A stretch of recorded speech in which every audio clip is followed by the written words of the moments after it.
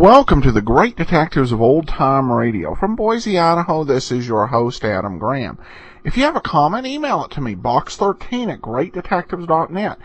Be sure to cast your vote for the show on Podcast Alley, podcastalley.greatdetectives.net, and become one of our friends on Facebook, facebook.com/Radio Detectives. We are up to 920 plus friends. It'd be great to get to 1,000 before October 12th, which is the third anniversary of our pilot broadcast, or even till on October 26th, which is, or I should say, the second anniversary of our launch of the show. Well, I want to begin by thanking those who supported our listener support campaign. Had quite a few that have come in. And so we want to thank Lise, who sends along a donation and says, listener donations are a great idea. I'm a regular contributor to NPR, especially since they lost public funding. I found your podcast the first week you started and have listened and donated ever since. Hearing you say Poirot perfectly the other day reminded me to send you the correct pronunciation of chutzpah. It is chutzpah. The CH is pronounced like the H, and I know I've probably said chutzpah a few times. Now you can speak Yiddish as well as you speak French. Thanks so much, Lise, and chutzpah. I definitely knew I needed to learn how to say Poirot right, because we were going to do that show. Thank you for the remarking. Listener coaching does work. It also sends along a listener donation. So does Tom, Colin, and Colin writes, stumbled onto your website a week ago and I feel the need to tip my hat. Your site sets itself apart by making OTR shows feel like shows and not just files downloaded from some random database. Keep up the great work and I'll be tuning in. Thanks so much, Colin. Definitely a fact we have gone for here. Andrew sends a donation. Says, love the shows and request the Father Brown mysteries. We'll be sending those along. And lastly, Francis sends along a donation and request Perry Mason and the Case of the Velvet Claws. I love your podcast and commentary. Keep them coming. Well, thank you so much for your support. And now it's time for today's episode of Barrie Craig. And this is one of my personal favorites. I think you're going to enjoy it as well. The title is A Very Odd Job. William Gargan stars as Barrie Craig, confidential investigator.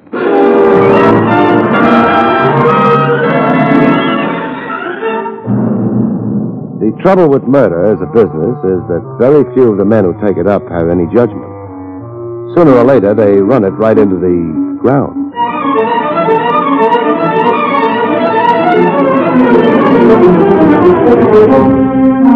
The National Broadcasting Company presents William Gargan in another transcribed drama of mystery and adventure with America's #1 detective, Barrie Craig, confidential investigator.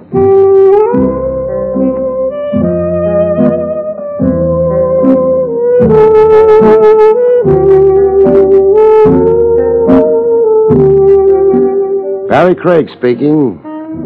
With the weather what it is, a smart operator would be spending his evenings indoors, parked near the steam heat, with a glass in his hand and a small warm glow in the region of his lower chest.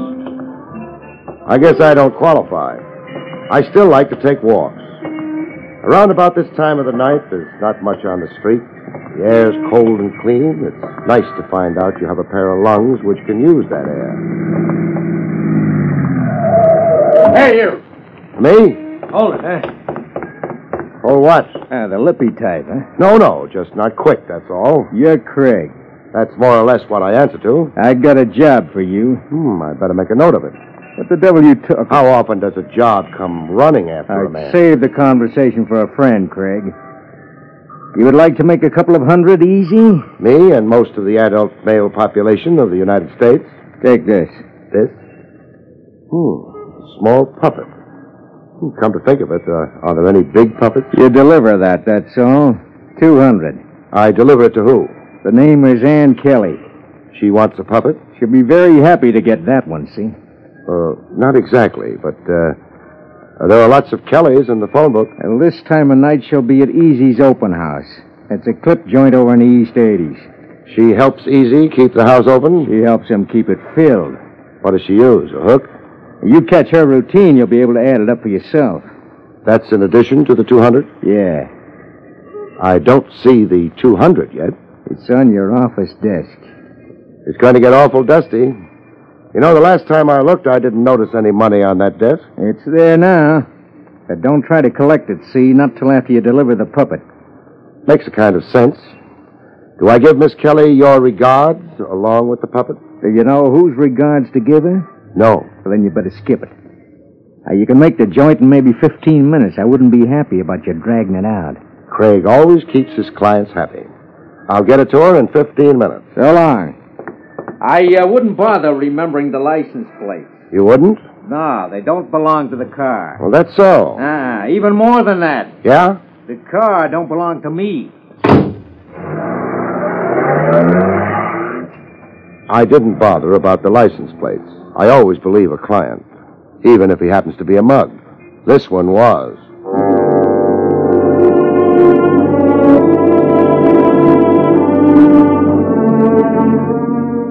But he wasn't a liar.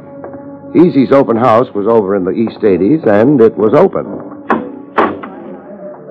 Ann Kelly wasn't at the moment helping keep the house open. I ducked a head waiter and headed for the dressing room. One of the advantages of being a confidential investigator, you always know where the back rooms are, if you can call it an advantage. One of the doors had a gray slip of paper glued to it. The name on the paper was Ann Kelly. I didn't have to think about it much.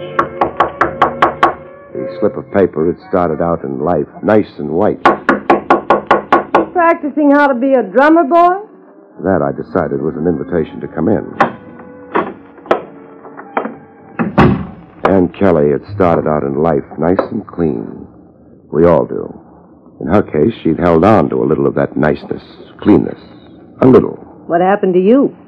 You lost your table or something? No. I'm on display out on the floor, not back here, mister. My name's Barrie Craig. Well, that's a very fine name. I'll write home and tell Mother all about it. You're Ann Kelly.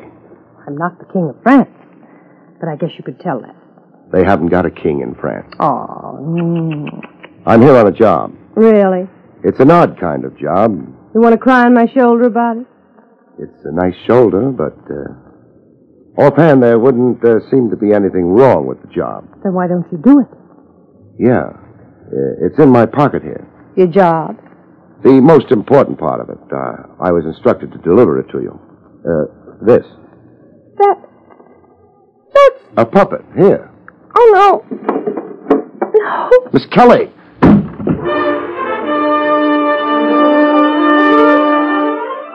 My client had said Ann Kelly would be very happy to get the puppet.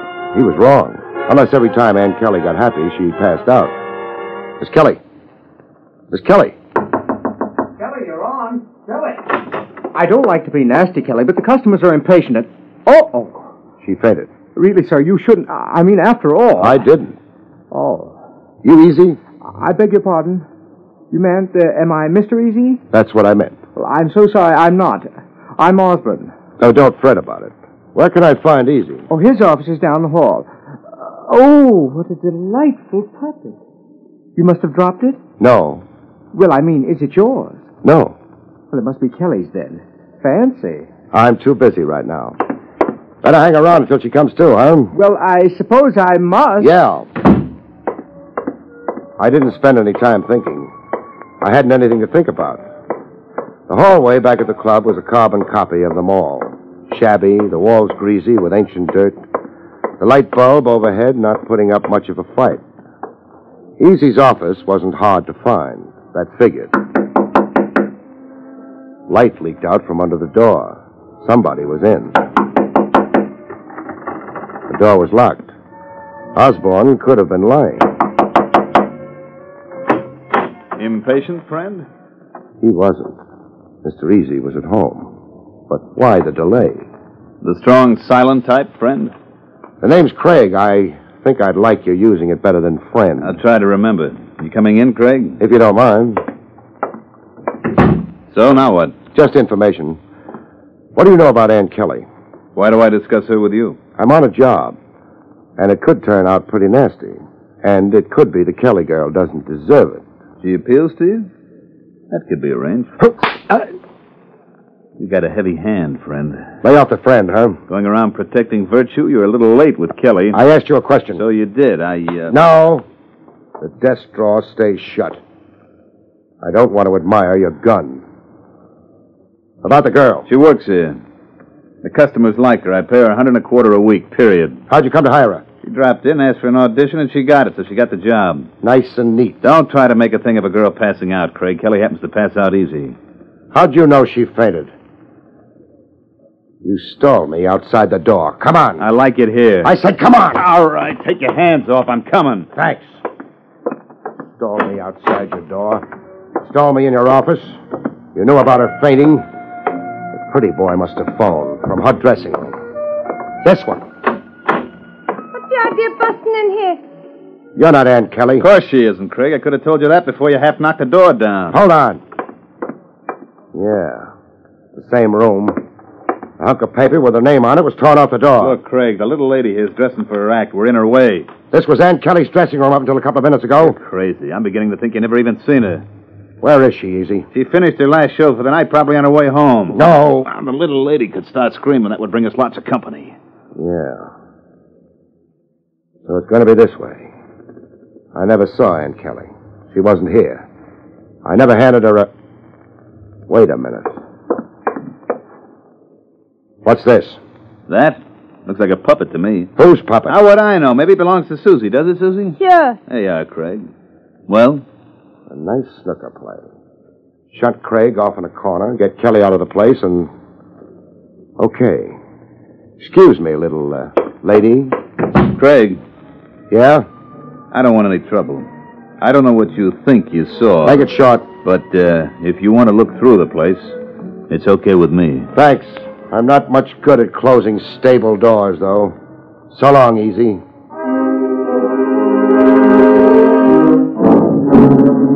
I was in a hurry.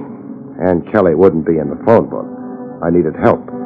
A confidential investigator isn't much good on a big deal in a hurry, whatever the book says. I yelled for help to the cops. Lieutenant Rogers. Oh, Craig, the perambulating operative. Take it easy, Trav, and don't forget, I never went to college. Will anyone ever forget I did? Lead a clean life, and maybe they will.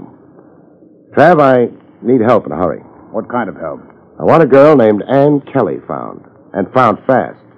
What's special about her? She faints when you shove a puppet under her nose. I feel something like that about puppets myself. You're not joking? No. All right. We'll go see what the boys in the back room are having. What can you give me on her? She's an entertainer at Easy's open house. So far, pretty bad. I've got a feeling she's in the wrong place. Chivalry, Barrie? It's part of a job. I beg your pardon. I almost insulted you by implying you have a heart. Everybody's got a heart. All it does is pump the blood around. I was hired to deliver a puppet to her. She took one look at it and passed out. I went visiting Easy. Not a nice man. No. He stalled me. By the time I realized it and shot back to the girl's dressing room, they'd planted somebody else there. The girl was gone. You stop here. I'll go inside, find out if there's a record on her. You sit down and write out a nice description. You might feed a pretty boy named Osborne to your men, too. Works for Easy. Osborne. Sit down, Barrie. Get that description done. No poetry, though. Poetry? What's that?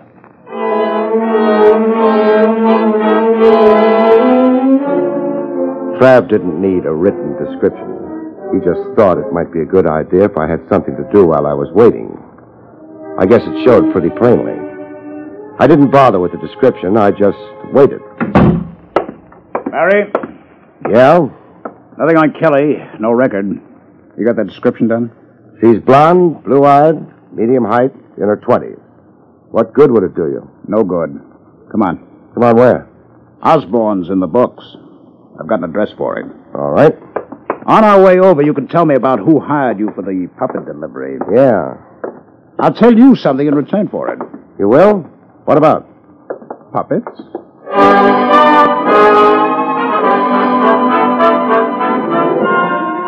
We climbed into Lieutenant Rogers' car and went away from headquarters. My story didn't take up very much time. You never got a good look at your client, then? No, I'd recognize him, but... Maybe it'll come out in the wash. Or perhaps we can correlate a couple of stories. You're speaking to somebody who had his troubles with the 8th grade. Mm-hmm. I imagine the 8th grade had more trouble with you. Barrie, about a year ago, the department became indirectly interested in the puppet show. Homicide? Homicide. The primary interest was by the Treasury. Seems a couple of people who were very good with puppets also did pretty well with distributing counterfeit money. Peculiar tie-up. No. The puppets worked with a tent show. A tent show is always moving, hits every part of the country. Its customers keep changing. It's not a bad center for distribution. I guess not. The puppets were handled by a couple of people. A blonde girl named Ann Keegan and her father. Keegan. Kelly. A possibility. However, the Treasury started pressing. Things happened. There was no direct evidence about the girl, but her father was definitely implicated, along with a couple of men in the background. One to supply the counterfeit, the other to run the whole operation. They had names? The manufacturer was called Dalgos. The man in charge may have been John Easy. May have been? No evidence. Dalgos served a year on an old charge. The operation was broken up, but a couple of $100,000 in very good counterfeit currency disappeared at the time. And somebody's looking for it now. You said Homicide was interested? Yes. The girl's father was cracking under the pressure. He was ready to confess. But someone got to him before then. And he died? He died.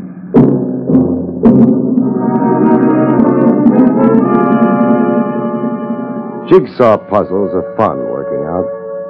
You keep looking at the pieces, and after a while you begin putting them together. You have your problems, but pretty soon you lick them. And then you're finished. But suppose you don't like the picture you wind up with. Osborne's got an apartment in this house. He tie in with the tent show deal? No evidence.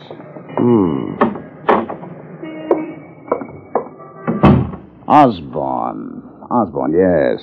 Apartment 1C. Would be on the ground floor. Convenient. You probably think you're being cynical, but you're right. For a criminal, the ground floor is definitely convenient. I'm bright without knowing it, huh? About the only way I'm bright. Your modesty is becoming. How accurate it is. No knock? No knock. This one ought to do it. We won't loiter until invited. Yes. Yes, what? The room's empty. But the lights are on. Door on the opposite wall. Shut. However. Bedroom. And... Not empty. That's your friend, Osborne? He's not nearly so pretty anymore. The girl. No sign of her in here. Nor in the living room. The bathroom. No. Well, the body's still warm. Window open. Alley. Anything besides the garbage cans? Sure. Ash cans. Phone? No. Back in the living room. Nice apartment. A Modigliani on the wall. Modern furniture. Good thick walls. The shots weren't hurt. A what on the wall? That painting. Looks more French than Italian. Mm-hmm. You knew who Modigliani was all along. Oh, well. We'll have company in a few minutes. The girl must have decided she didn't care for Osborne's hospitality. Barrie! Barrie, come back here. I don't want you sticking that thick neck of yours out. Barrie!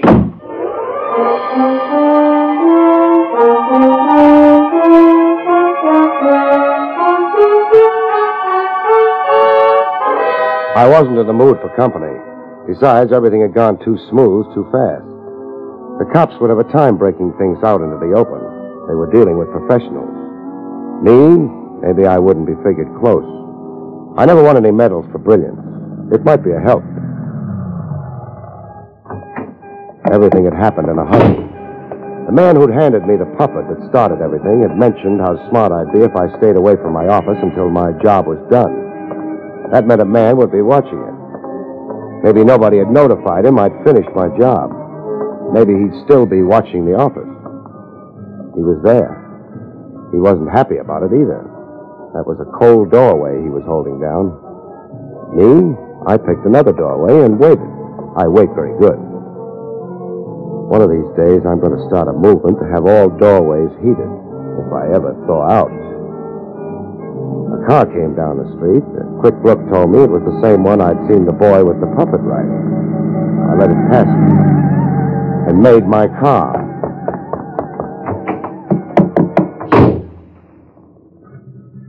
And watched the car up ahead stop for the mug on sentry duty. He climbed in. Everything was okay now. Craig could go upstairs and collect his $200. But Craig had other ideas.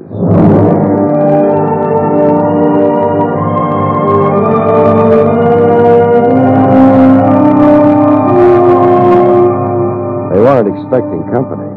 They weren't very careful. They let a straight run downtown and over towards the harbor. They pulled the car up into an alley, left it there, and used their feet.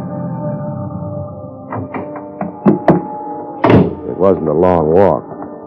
They used a stoop, went into a house that was young and fresh, maybe when the last century died, and shut the door behind them. Force of habit got me to the back door. There wasn't a cop in sight.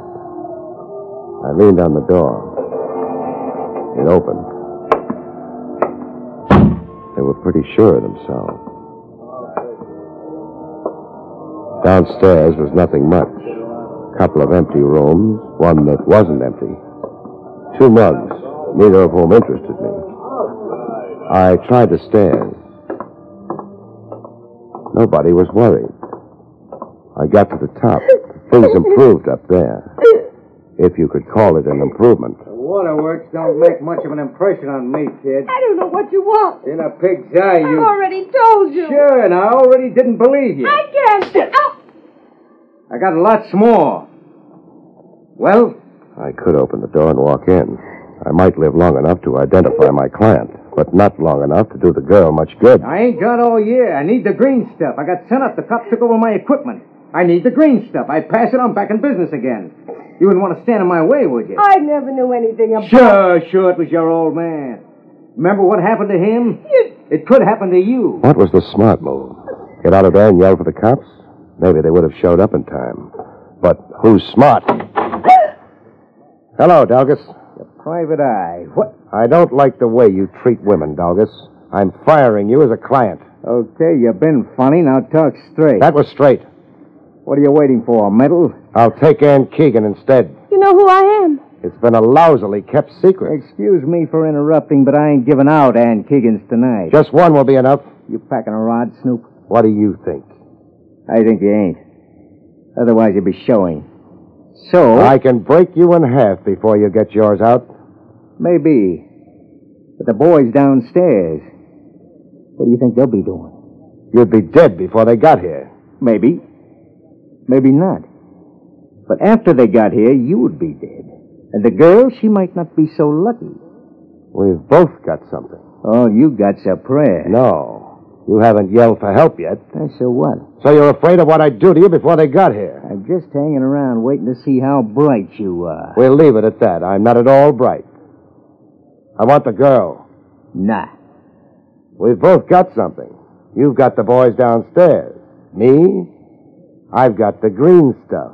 The $200,000 in counterfeit money. Where did you... Not here, not on me. How foolish do you think I am? You're running a nice bluff. No bluff. Ann, how'd you get your job at the open house?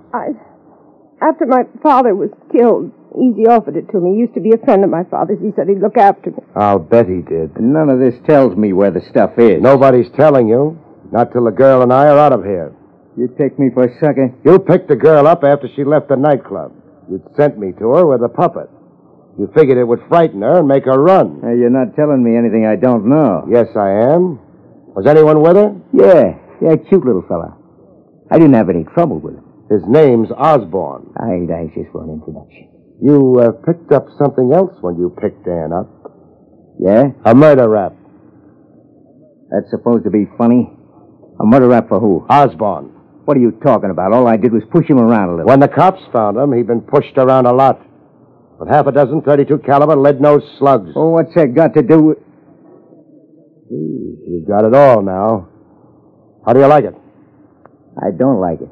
At all. You've got one chance of beating that rap. Yeah, how? Keeping the girl and me alive. How would that happen? I can clear you if I want to. But it'll cost you. Cost me what? $200,000 in counterfeit money.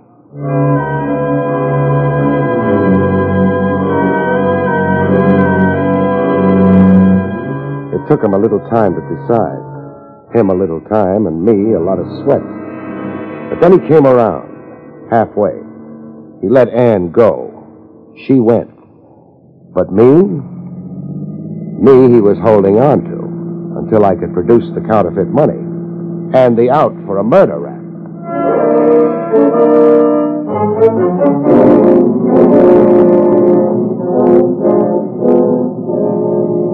I got a gun on you, and I keep it on you. The boys cover the open house front and back. Any funny business? I know. Yeah, but you ain't sure. You can be sure. With that rap riding my shoulders, what have I got to lose? What do you want me to do? Turn green with fright? We've arrived. What do you know? Hey, Sam, get out first. Cover a big boy from the outside, huh? You go out, Craig. Thanks. Me with you. We walk nice and close together. The gun right under your ribs. You wouldn't think of a quick wrestle. Trigger's shaved, goes off if I breathe too hard. It's all built up. Let's go, huh? Sam, you take the back.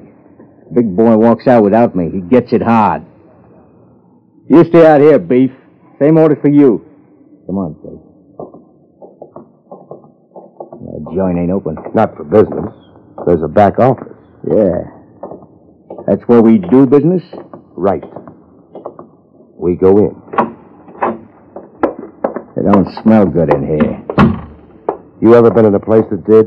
You watch it. I insult Easy. Easy reminds me. Ever know a man named Easy?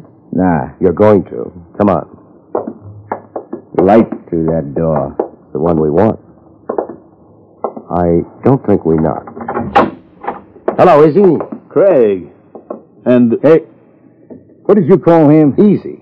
John Easy. Any objections? Well, the name's Marlowe. Ain't it, Marlowe? Hello, Doggos. Long time no see. Not such a long time, a 1-year stretch. And that's over. I'm pleased for you. Though I can't say I approve of the company you're keeping. Never mind that. I got a gun on him. But what about... He's the man worked with you and Keegan before you were sent up, Dalgas? Sure. He's the man gave Ann Keegan a job here because he used to be a friend of her father's. Nothing wrong with that. Except, who killed Ann Keegan's father, Dalgas? I don't know. Did you? You're fishing for what? The truth. I don't think you killed him, Dalgas. Thanks for nothing. But who did? Who does it have to be? Doggos, why my office? I mean, if you enjoy playing games with this thick-headed idiot... I don't think you killed Osborne either, Dalgas. But look when Osborne dies. Immediately after your release from jail. And under what circumstances? When he was supposedly hiding Ann Keegan out. What does that add up to? Your conviction, because you wound up with Ann Keegan. Well, that much I know. What you're handing me now John Easy, alias Marlowe. He had the motive. He'd latched onto the $200,000. He knew you'd be after Ann as soon as you got out. That's why he hired her. So he could use her for a bait for a trap in which he could break your neck. It could be that way. Doggos. Yeah? You got your gun on, Craig? Yeah. Then you won't be able to do very much about this, will you? What? Yeah, my gun pointing at you. As far as yours is concerned, shoot Craig or not as you please. Why, you dirty... You're using that gun on Craig? No? Then suppose you drop it. Okay. Mr. Craig is unfortunately right. Too bad you had to get him involved in this, Doggos. Otherwise, you'd have a little longer to live. Not much, but every hour counts, doesn't it? You've got the dough. Of course I have, and I'll have fun spending it. With caution. I'll think of you often, Doggos. You can't afford Sure I can. Craig tracked you down. You and he had a gunfight. You both got killed. Who knows? Craig might even get a medal. It'll work, Doggos. I don't think so. What? Drop it. I said... What? Hi, Barrie. Hello and welcome, Trav. Mr. Easy, or I guess I should say Marlowe, will live long enough. The counterfeit money? In his safe, I guess. Oh, we'll find out. Are you waiting for anything, Dalgos? Huh? No. I've got a few policemen outside. They've collected his associates. I think they'll be pleased to pick him up. He's managed to acquire a few brand new charges in a very short time. Thanks for showing up on time. I was beginning to wonder if you ever would. You were gambling on the girl, weren't you? Uh-huh. But she was honest that she'd come straight to us, and... Paid off, didn't it? She's waiting for you at headquarters. She wants to see you. Barrie, when you get to her, I think you'll first realize just how well it paid off. Good night, folks. See you next week.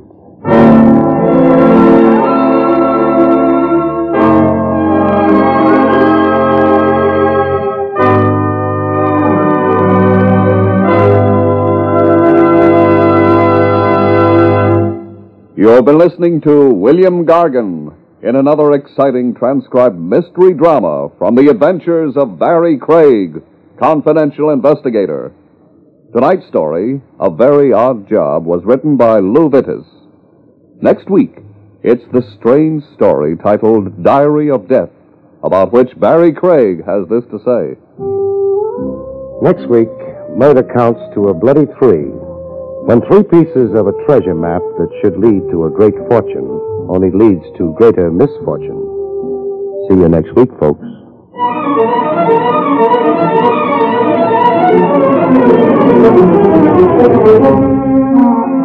Featured in the role of Anne was Elspeth Eric. Barrie Craig, starring William Gargan, was under the direction of Hyman Brown. This is Don Pardo speaking.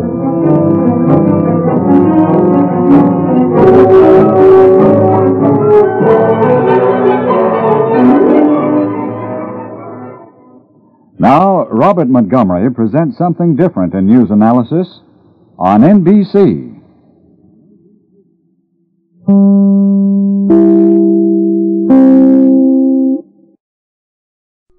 Welcome back. Well, a pretty fun ride. Lots of great twists as usual with Barrie Craig.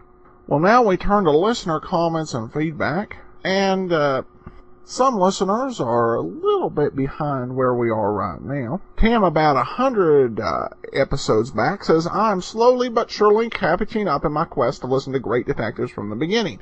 I just passed episode 400. I suspect that you already know this, but in case no one has told you, episode 397, Nero Wolf, has your intro comments on both of the ends of the episode. I was a bit disappointed not to be able to hear your words of wisdom concerning the episode. By the way, recently heard listener comments are right. When you slow down your delivery, the commentary is much easier to understand. Keep up the good work, and thanks again for the podcast. Well, thanks so much. And that's one thing I have to remember and be very conscious of. Not self-conscious, but I tend to, I guess, have a mental association with fastness and speed being an indication of excitement. And perhaps in some situations they are, like in cartoons, I guess. But, yeah, even going back to college, that's something I continue to work on. Thanks for the reminder. And then received another note, this one on the 400th episode special, Screen Directors Playhouse DOA. Just a quick note, I know that I just wrote you this morning, however, while driving to and from work, I listened to the Screen Directors Playhouse DOA. I have to disagree with your comment about the music. Although I've not seen the movie, I thought that a single piano playing in lower registers was perfect for establishing a film noir feeling to the radio play. I even recall commenting to myself early on in the play that the music fit the story. Keep on with your great podcast, Tim. Well, thanks so much, Tim, and maybe it is a fact of having seen the movie. But different people have different perspective on those. So using a single piano may also have been an indication of NBC radio budgetary constraints in 1951. But thanks so much for your comments, and we're actually coming up on our 500th episode special. And I hope you'll enjoy that just as well, and encourage you to plan on listening to Dick Powell and To the Ends of the Earth. Tomorrow, Dick Powell will be with us in Rogues Gallery. And next week, we'll be back with another episode of Barrie Craig Confidential Investigator. In the meanwhile, send your comments to box13 at greatdetectives.net. Follow us on Twitter at Radio Detectives. And you can leave us a voicemail, 208-991-4783. But from Boise, Idaho, this is your host, Adam Graham, signing off.